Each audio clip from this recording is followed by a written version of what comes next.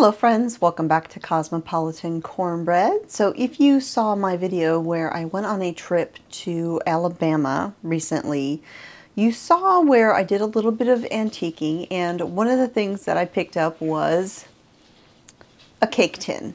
Well, I have already put that cake tin to use and made a cake that is just kind of one of the perfect autumn flavored cakes, and that is a spiced pumpkin bundt cake. And I didn't just stop there with the whole spice flavor. I also made a spiced glaze to drizzle over the top. And so today I'm just going to take you through that amazing recipe. So to begin, I preheated my oven to 350 degrees Fahrenheit, and then I got started measuring out all of my dry ingredients.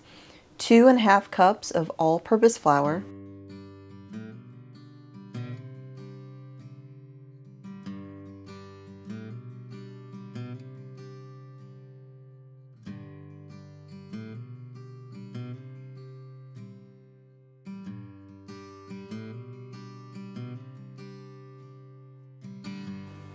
a teaspoon of baking soda,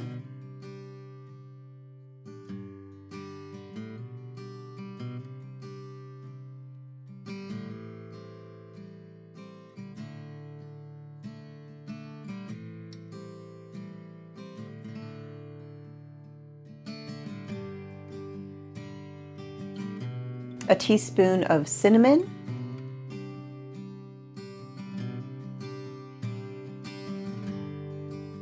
a teaspoon of freshly ground nutmeg, but you can use pre-ground nutmeg just as easily, a ½ teaspoon of allspice, a ¼ teaspoon of ground cloves, a ¼ teaspoon of salt,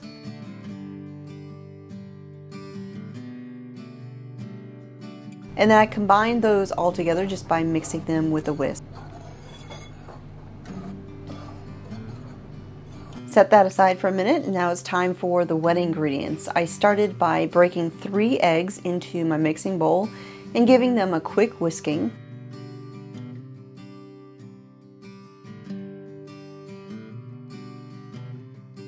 Then I added a ½ cup of applesauce, plain unsweetened. Then I added in a ½ cup of extra virgin olive oil,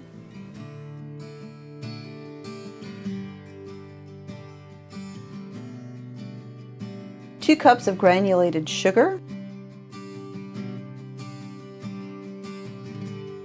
a ½ cup of brown sugar,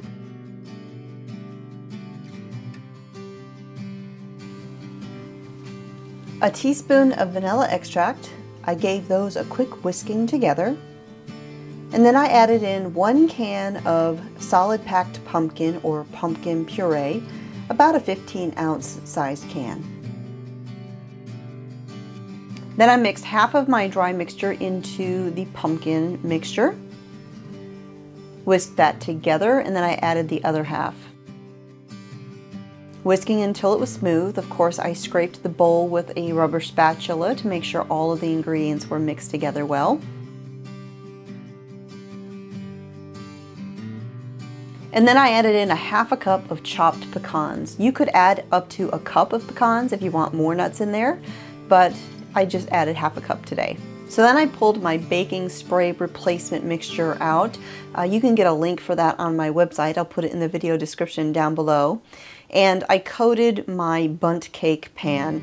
Now you could just go ahead and grease and flour it, but when I use this mixture, nothing ever sticks. So I coated my pan with that, and then I went ahead and I added the batter into the pan, and I just kind of got it in there evenly and then smoothed the top with the back of a spoon. And then this goes into the oven at the 350 degrees for 55 to 65 minutes, or until it tests done with a wooden toothpick or skewer.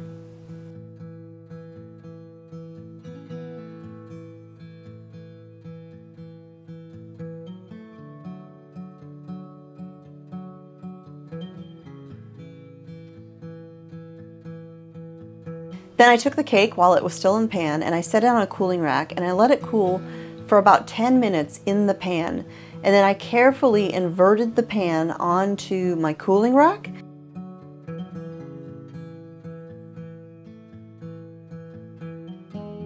and then gently lifted the pan off of the cake, and the cake came right out.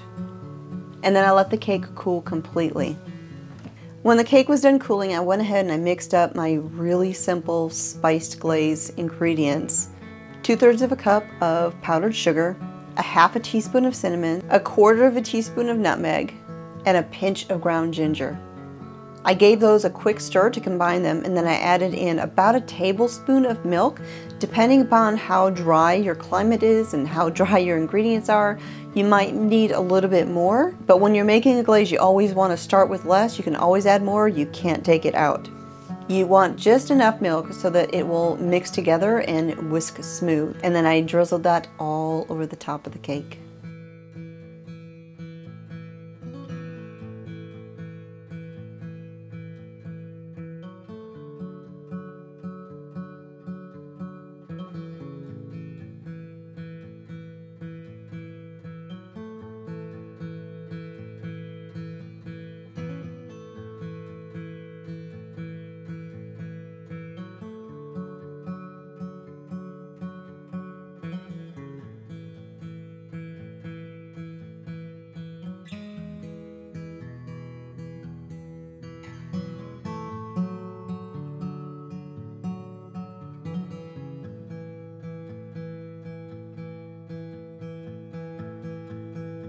Now I know I've talked about how I'm not eating a lot of sweets right now, and I'm sticking with that, keeping anything sweet very, very limited.